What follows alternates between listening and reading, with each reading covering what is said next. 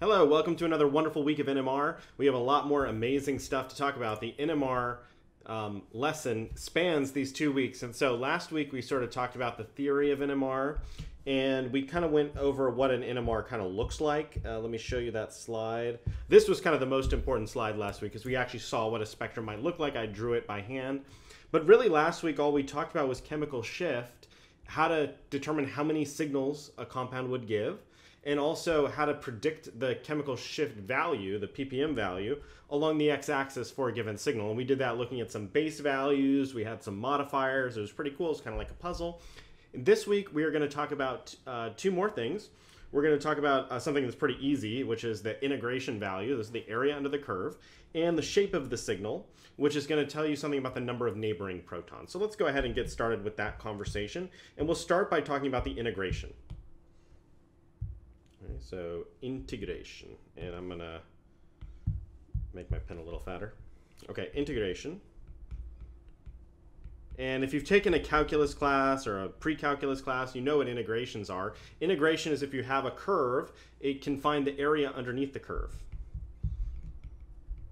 And don't worry, we're not going to have to do any math, because the computer programs do the math for us. So if you have an NMR signal, the computer program will be able to calculate the integration. It does that using an approximation. So it kind of, it doesn't actually solve the equations, but rather it kind of does a little funky approximation that gives us the approximate area under the curve. Don't worry about how the computer does it. Back in the old days, you know what they used to do? They used to actually cut out with a pair of scissors the peaks in the NMR, and they would weigh the paper on the scale as a crude way of determining the integration before computers. Could you imagine that, cutting out a spectrum and weighing it to figure out how big each peak is? So this is the key here. The size of the peaks vertically in an NMR don't really matter, and the width doesn't matter either. It's really the area under the curve that matters. And what does it tell us? The area under the curve tells us how many protons are giving rise to a certain signal. So tells how many protons give rise to a signal.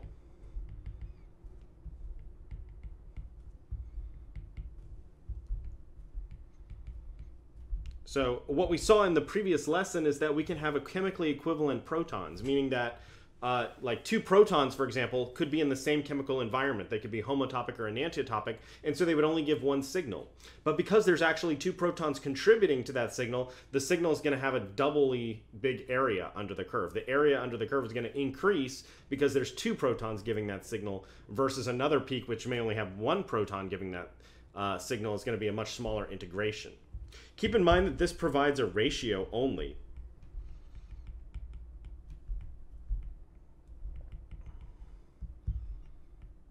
In other words, we don't know if it's 1 to 2 or 2 to 4 or 4 to 6. You know, it's just it's only a ratio, a relative amount. So it may not be the exact answer.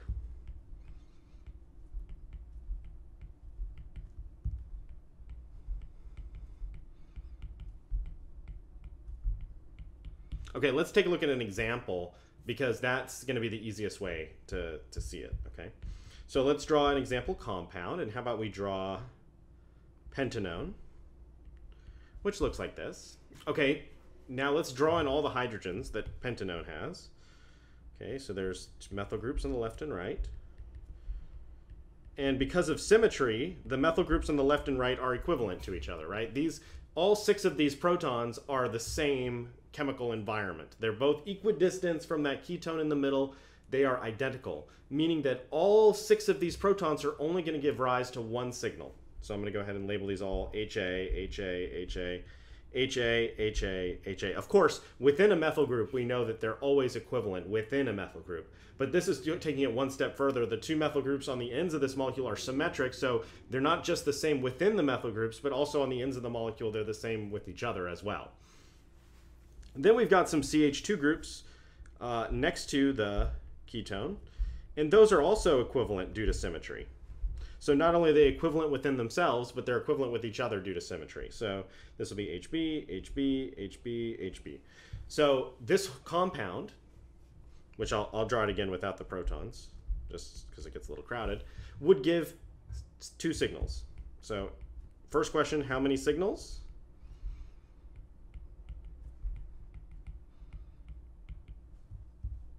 Two signals. And you should also be able to predict the ppm values of these signals. Let's go ahead. Let's just do that for practice. So let's predict the ppm values. So for HA, we know that's a methyl base. And the methyl base is 0.9 ppm. And these methyl groups are beta to the CO double bond. That's one of our modifiers. And so that's going to be plus 0.2 ppm. And so that's going to be 1.1 ppm. And now let's do the same thing for HB. For HB, we have methylene base, which is 1.2 ppm. And then this one is alpha to C double bond O, which has a value of 1.0 ppm. Add those up and we get 2.2 ppm. Okay, so that could be the second question I ask you is how many signals? That could be question 1. Question 2 could be what is the approximate chemical shift of those 2 signals? And you would say 1.1 and 2.2 respectively. The third question that I could ask, which could be what is the integration of these protons? And so for HA, the integration would be 6 because there's 6 protons, 6 HA protons. And HB would be 4. Now keep in mind that it's only a ratio for integration, so you may get 6 to 4, or another acceptable answer would be 3 to 2. So either way, it's totally acceptable. Remember, integration is only a ratio. It may not be the exact number. Okay, we'll see more examples of that.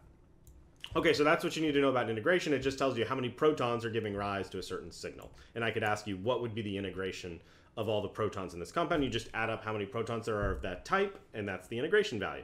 All right, number 2 is done. Now we're on to number 3. The third thing you can tell from the NMR spectrum, and this to me is the most interesting, it's something called multiplicity. It has to do with the shape of the peak.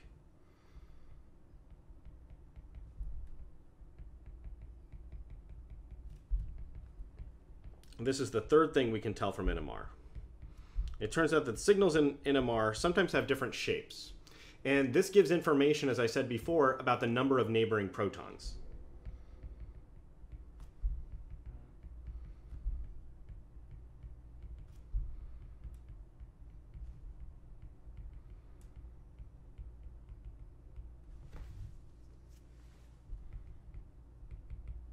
Okay, here are the shapes that you can have.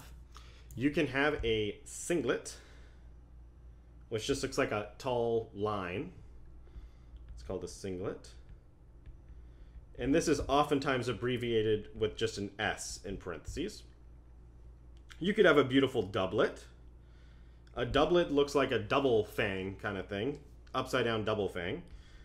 Doublet. And this is called D for short sometimes. We could have a triplet, which looks like this. It's a triple peak, and this is often abbreviated, yep, you guessed it, T. What do you think this guy is called?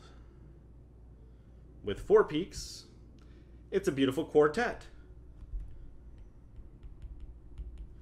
Oftentimes has the abbreviation Q. We could have a quintet. Looks like this, with 5 peaks. Don't worry about the abbreviation. There's no abbreviation I've seen too common for quintet. They're rare. How about a sextet? With 6 peaks. And finally, we'll look at a septet. 1, 2, 3, 4, 5, 6, 7. That would be a septet. Okay, we won't go any further than that. Okay, now these signals you should be able to recognize pretty easily. You just have to count the little lines. Okay, and what this tells you is the number of hydrogens next door. The number of hydrogens on the carbon next door. It tells you about the next door neighbor. So if you have a singlet, that means that this signal, the protons that are producing this signal, have no neighbors, no hydrogens next door.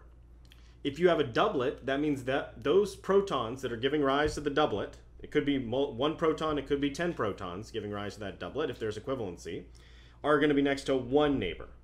Triplet, 2 neighbor. Quartet, 3 neighbor. Quintet, 4 neighbor. Sextet, 5 neighbors. And septet, 6 neighbors. Hydrogen neighbors. So it's always the number of neighbors plus 1 gives you the signal pattern. So 0 plus 1 equals a singlet, for example. And 1 plus 1 is a doublet. And we'll see why that is. So let's answer the question, why?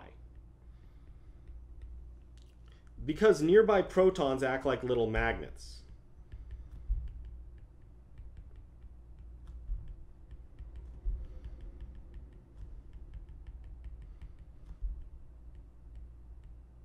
Okay, let's take a look at a simple example, okay? I'm going to have 2 carbons that are connected to each other. They're neighbors. How cute. Maybe they hate each other. I shouldn't say it's cute.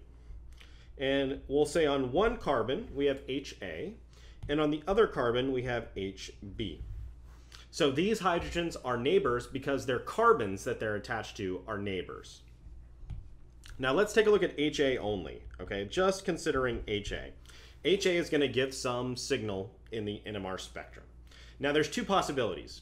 HA could either be aligned with HB, or the spin could be not aligned. Remember that the spins of these protons can either be aligned with the magnetic field or opposing the magnetic field. And depending on the alignment of the neighbor, it can have a slight influence on the local environment. So let's say that HB is aligned with the magnetic field. Then that's going to have a certain effect on HA. And then there's the other possibility, which is 50% likely, I guess, that HB is not aligned.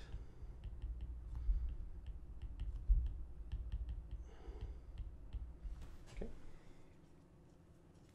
What this does is it creates 2 possibilities. Either HA is aligned or either HB is aligned or either HB is aligned or HB is not aligned. That's why we get a doublet. One of the peaks is if the neighbor is aligned, and the other peak is if it's not aligned. Don't worry about which one is which. And the distance between these peaks is called J, the coupling constant.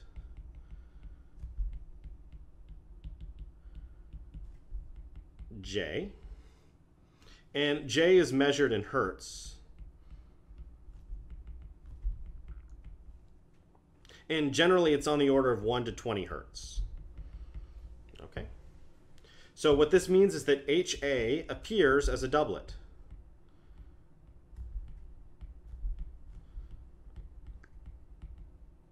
Depending on whether HB is aligned or not aligned. So that's exactly the idea here. HA has 1 neighbor, so it appears as a doublet. Let's take a look at a slightly more difficult example to understand a triplet. Okay, so we're going to have carbon attached to carbon. We've got some neighbors again. And we'll have HA.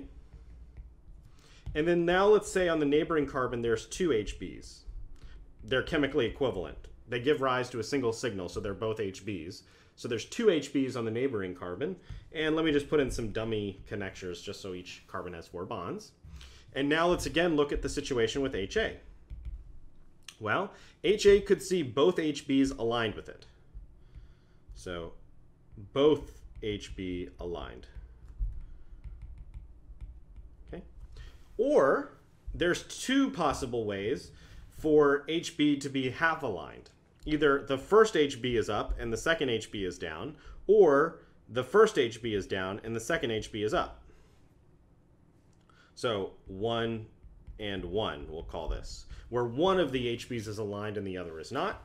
And then there's, of course, the option where neither is aligned, both HB not aligned.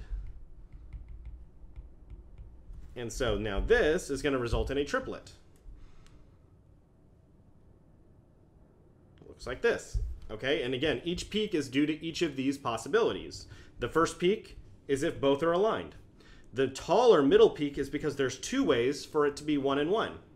And then a shorter peak for when they're both not aligned. So it's based on the probability of all of these options. Obviously, there's two ways for it to be 1 and 1, and only one way to be both aligned and one way to be both not aligned.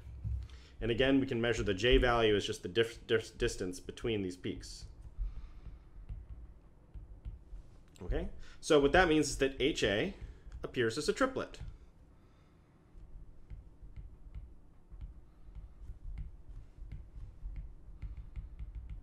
And that makes sense, right? Because how many neighbors does HA have? HA has 2 neighbors, so it appears as a triplet.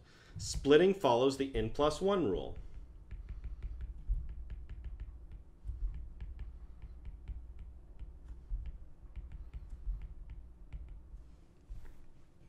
So let's say an H had 3 protons. So if an H had 3 neighboring protons,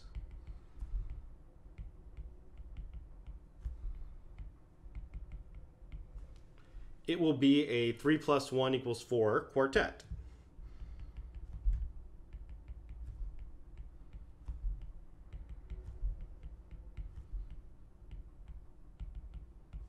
Okay, because the n is the number of neighbors plus 1. That tells you the splitting pattern.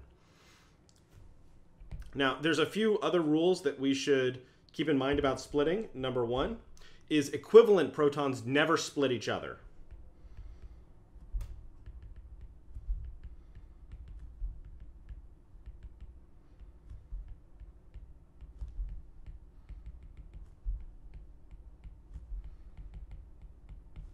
Okay, what that means is, like, let's say we had a molecule like this. And we can draw in all the protons. 2 protons on this carbon, 2 protons on this carbon. And because of symmetry, all 4 of these protons are the same. So this is HA, HA, HA, HA. All 4 of these protons are the same. So they're all equivalent. And so they're just going to appear as a singlet. So all HA are the same. They don't split each other. So that means they don't count as neighbors. We only count different neighbors. We don't count members of our own family in terms of the n+1 rule. So HA equals singlet, as if it had no neighbors at all, because it's neighbor only to itself. Okay. Second thing to keep in mind is that splitting has a limited range. Because these little protons are acting as super tiny magnets, they have a very short range for this effect to occur. Splitting has a range of 2 to 3 sigma bonds.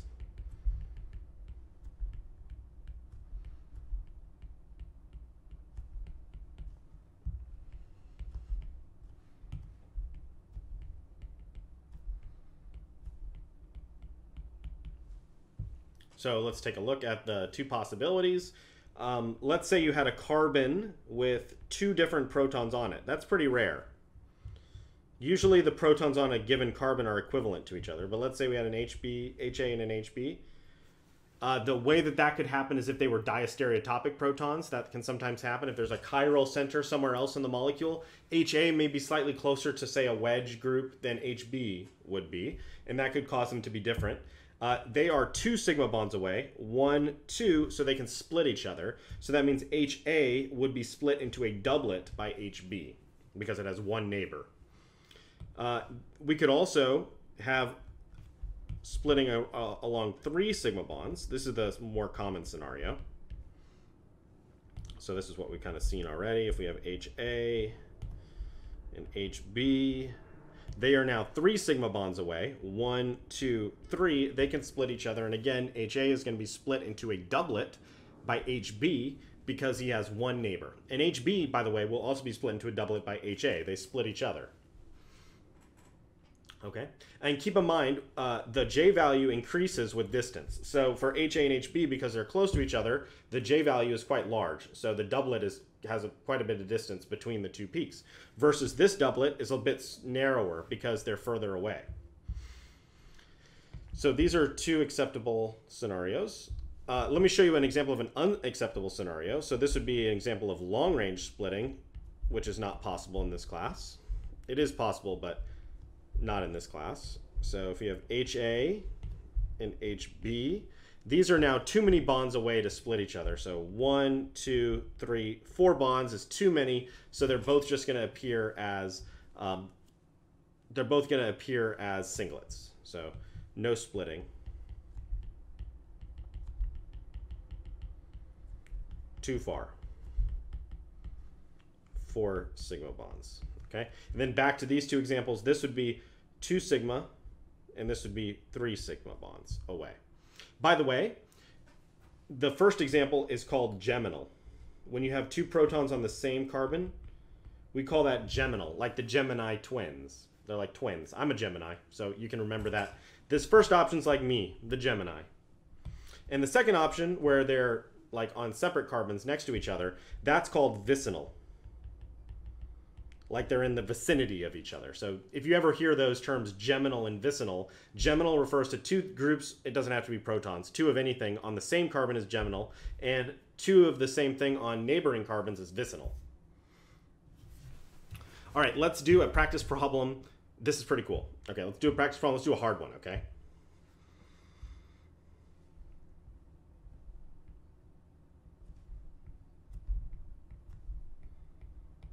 Okay, so here's a molecule. What I'd like to do is have you just predict the integrations and multiplicities.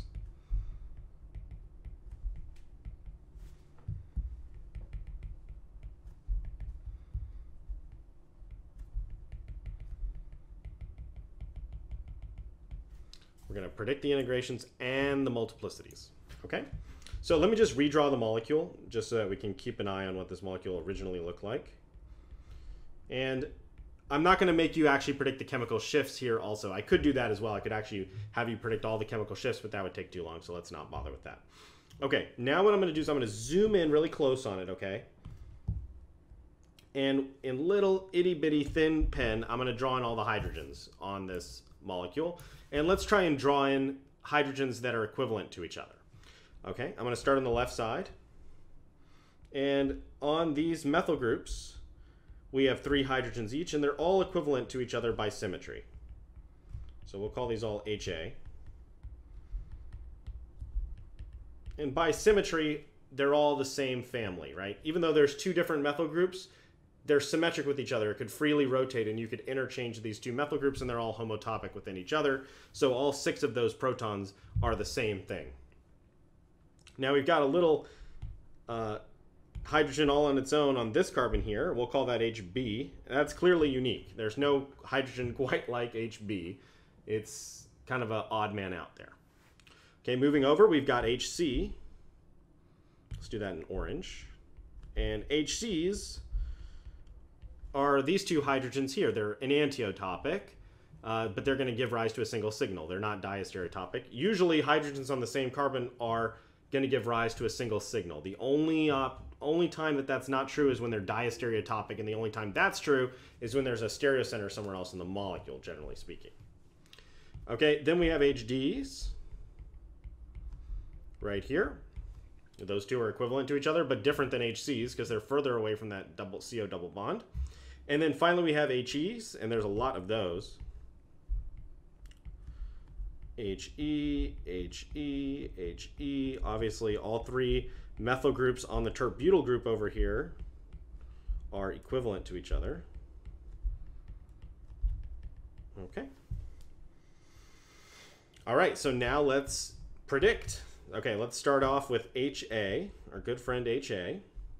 The integration for HA is going to be 6 because there's 6 HAs, so I'll just write 6H. And what is the splitting pattern? Well, how many neighbors does HA have? Just 1, HB. So HA appears as a doublet.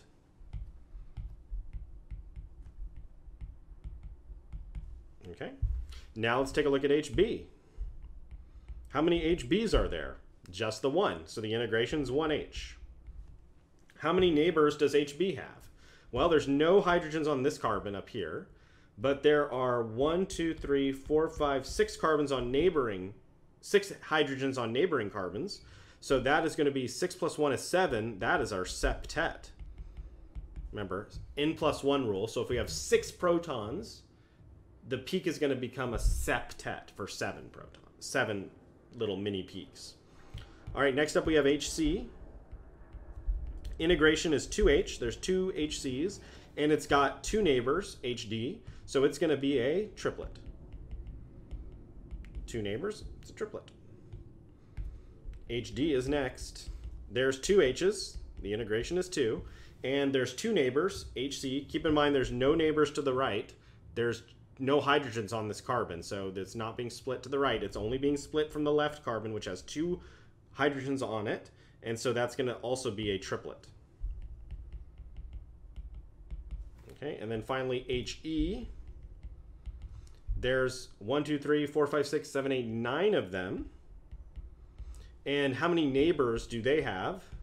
Look at the carbon they're attached to and look 1 over. No hydrogens attached, so they have 0 hydrogen neighbors. And so this is going to be a singlet. Okay. And we could also draw the shapes of these peaks if we wanted to. The doublet would look like this. Just look like a double peak. You can either draw it like my cursive way of drawing it, or you can just draw like 2 lines like this. That could be a doublet. A septet would be 7 lines. So 1, 2, 3, 4, 5, 6, 7. Look kind of like that. Triplet would look like this. Triplet would look like this. And a singlet would just look like that. Just a line. Sweet. Okay, now let me tell you something that's kind of confusing and kind of fun at the same time. And it has to do with complex splitting patterns. Complex splitting patterns.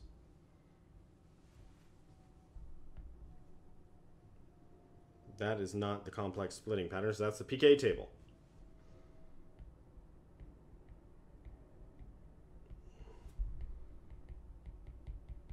I want to tell you about complex splitting, although we don't really have time to get into it, so you won't, I don't think you'll see any problems with these, but I just want to show you so you're aware. Let's take a look at this interesting situation here, where we have, let's draw in the protons to the right of the CO double bond. We would have 2 protons here, HA, HA, they're equivalent. We'd have 2 protons here, HB, HB, and we'd have 3 protons on the methyl group, HC, HC, HC. Okay, obviously we'd also have protons on the left side here, but we're not going to worry about that for now. Okay, so now let's take a look at HA. Integration is 2. And what would the multiplicity be? The splitting would be a triplet because it has 2 neighbors, HB. There's 2 of them, so it'll be triplet. Okay. And what about HC? Well, HC has an integration of 3 because there's 3 of them, and it's going to be a triplet also, since it also has 2 neighbors in HB. But what about HB? What's going on with HB? Well, we know that the integration of HB is 2H. But what about the multiplicity? Well, let's see what happens here. First, it's going to be split to the left, and then it'll be split to the right, or vice versa. We don't know the order. But first, it'll be split by HA into a triplet. So it's going to appear like this,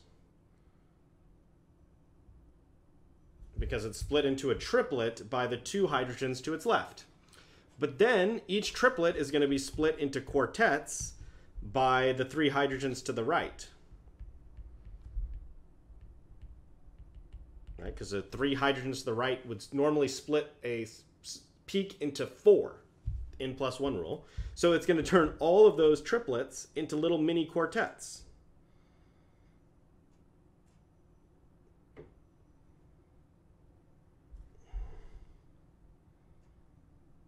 So it's going to look like that at the end. See that each triplet peak, each peak gets turned into its own quartet.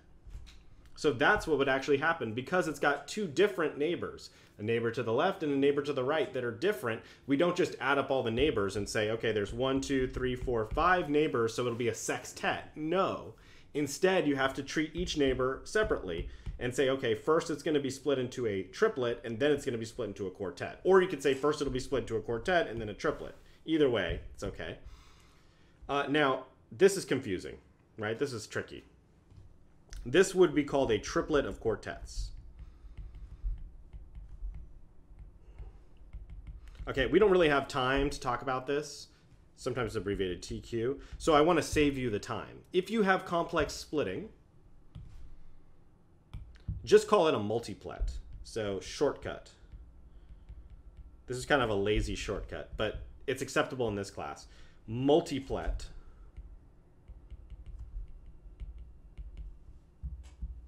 for complex splitting.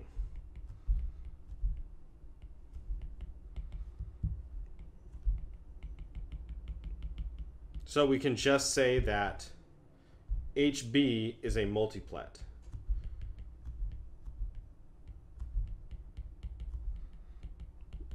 And that'll always be the case when you have like different neighbors.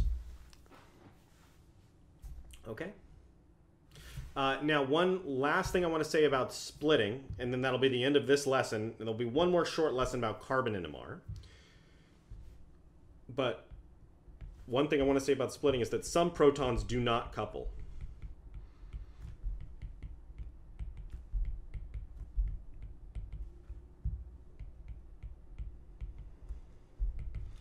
Those are A, protons on oxygen, nitrogen, and sulfur.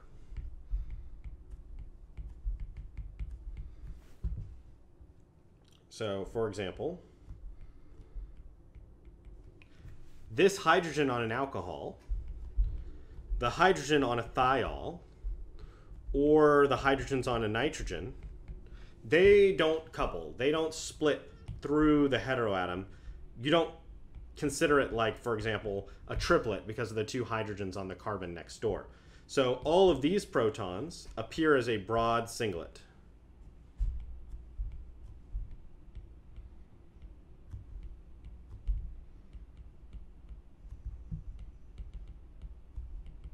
Okay, so you should never see a doublet or a triplet or anything like that for those protons. Look for a broad peak. It kind of sticks out like a sore thumb. Kind of think of it like the tongue on a IR spectrum. Remember how the alcohol looked like a smooth tongue? It ends up looking kind of similar on the NMR as well. You don't see any splitting patterns or multiplicity with those protons. And then finally, aldehyde protons. They don't split either. They always look like a singlet. So if you have a hydrogen on an aldehyde, even though you have 3 hydrogens on the neighboring carbon, it can't split through the CO double bond. It acts like a wall. So the aldehyde proton, always a singlet.